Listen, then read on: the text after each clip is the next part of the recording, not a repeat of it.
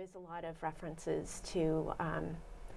rosaries, and one piece by Nicholas Estrada shows sort of this dichotomy where you see, a typical looking rosary, but the beads are disrupted by guns, and then the beads are brought together by, a symbol of the devil, and then at the bottom is,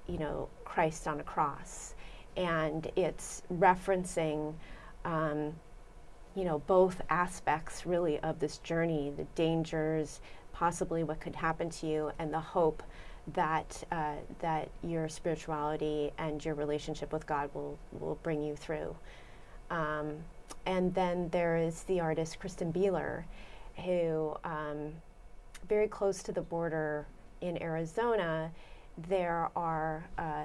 memorials that are lined up that are remembering sort of the people who have passed,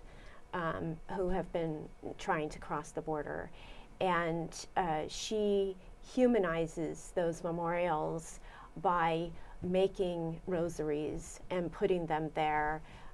to recognize sort of the spirituality of these people and to make them more known as human beings, not just some unidentified person